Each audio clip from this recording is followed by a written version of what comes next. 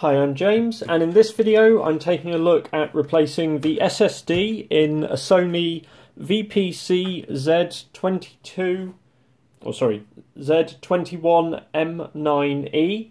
This is actually my personal laptop. I've had some issues with the SSD disconnecting and the machine blue screening because of that. So to start off with, I've got a 10p piece here, and we're just using this to undo the rubber feet that hold down the battery. You will see here in this corner there's actually one missing, and I've used a regular screw for this, but we just need to remove these to begin with. I've taken apart various Sony Z-series laptops in the past. I own another one which I use for some other work, and I've had some customer systems in, and I have to say this is probably the easiest of them that I've had to do. There's not too many screws to remove to get in on it. Around the outside here we have, for the battery here, we have two different kinds of screws normally. So these four metal in the centre and the rubber coated ones in the outside. And we just need to go around these. These are a bit awkward as they're quite wide slots in them, so you can't get just a regular screwdriver into them particularly well. Hence just using the 10p to slacken them, and then the spudger to, the pry tool to twist them out. I'll probably fast forward through some of this.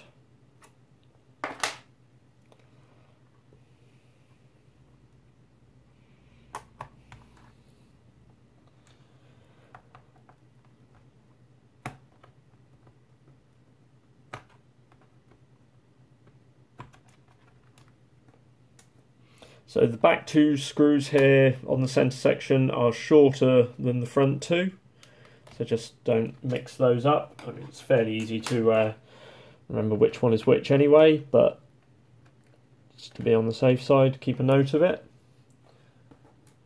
Now with that done, we have the little section here which we can use to lift out the battery. That comes out as a single slab.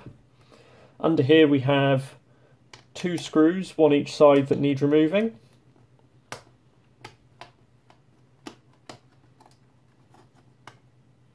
And as normal, we're just going to keep these to the top in the same kind of arrangement as we have them in the base of the laptop. We also have up the top here a little slot has a plastic piece. You can push a paper clip in this hole, but I find it easier just to, and it will release, but I find it easier to just pull it out like that. Then we have screws in the base here, here.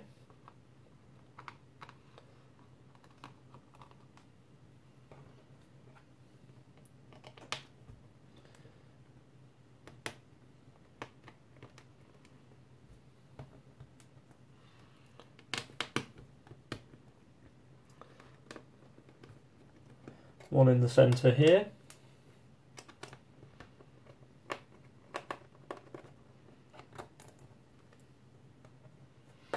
Then we just have these two rubber caps here which need to be removed, and under each of these we have an additional screw.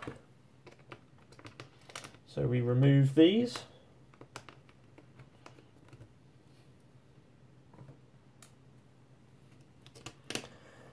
Now, one thing I will say with this laptop, it does not use a traditional SATA SSD. It uses a LIF or LIF socket for the SSD, and also the SSD is a strange arrangement where it's actually a pair of drives in RAID. So what we're going to do is take the pry tool and run it along this front edge. That will release quite easily the battery compartment, and that does not. That's actually part of the upper section of the chassis. At the minute we're just trying to release the bottom part. So by lifting and prying along here, we should be able to remove that. And then same along this edge. So this VGA cable is actually on a ribbon cable, so we can lift and the port will twist back, but don't worry, we are not actually damaging the board in that happening. And then we want to just, and similarly, let's just release things along the back. So if we get the pry tool into the gap along here, and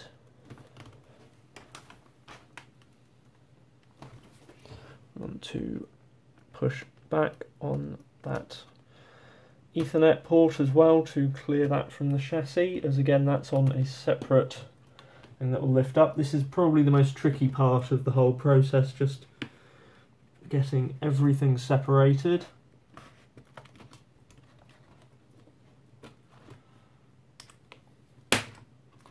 Yeah, just lifting there in the hinge to release that clip. Slide along the back here, and then from here we can lift and out past the Ethernet port. We'll leave that up. So we can see with that done now we have access to cooler if we wanted to tamper with anything with that. I believe the processor is socketed, and we've got the main board here.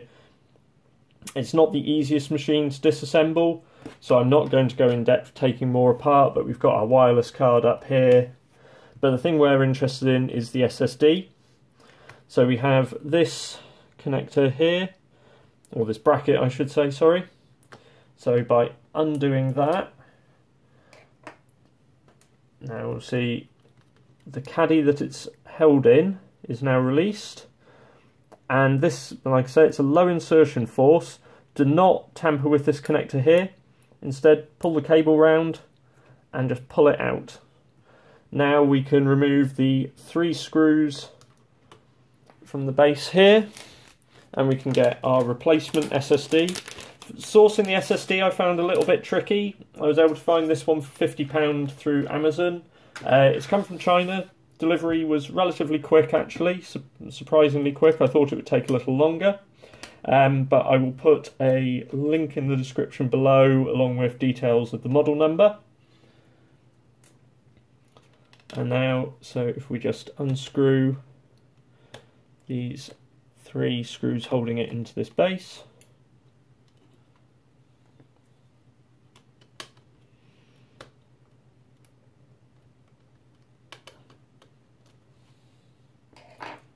So we can remove the old SSD from this plastic base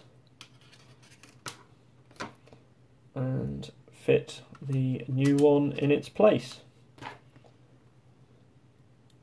Refit the screws and bracket, and we are ready. And fitting the laptop back together, dead easy. I mean, just the plastic goes on, basically the reverse of removing it.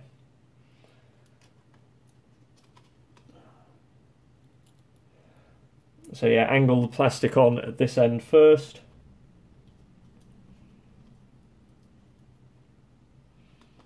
And just slot it into place then. Finally got that screw into position.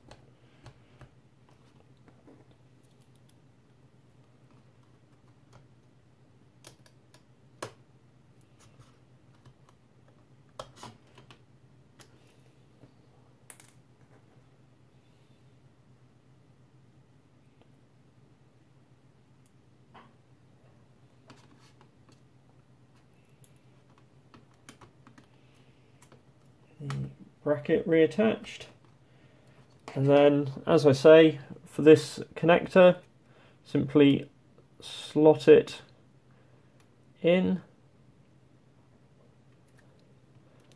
drop the drive caddy back into position. There's a little tab there that you need to get it slotted under, and a post over there to locate it.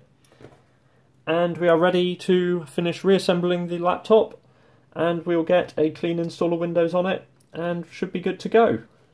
One final step we have is, because the SSD in this laptop is actually 2 separate SSDs, 64 gigs each, in a single combined drive, we have to go into the BIOS by pressing F2, go to Advanced and say Show RAID Configuration. Now if we exit and save, press Ctrl I when we get this screen, and we want to say create RAID volume. We are going to create volume 0.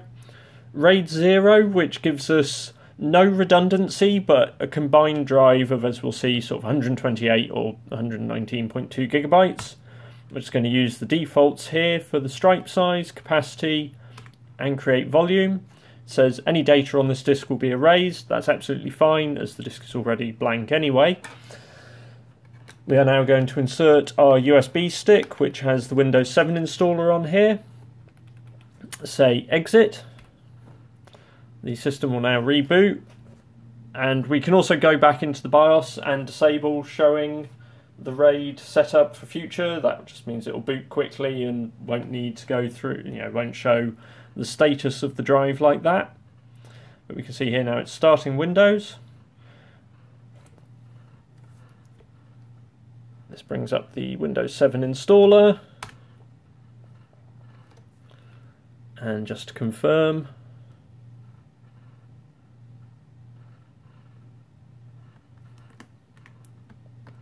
and now we see it shows as a single SSD rather than 2 drives. I hope you found this video useful. Be sure to check out other channels on my video for more, and subscribe if you want to stay in touch with what we're doing. Thanks.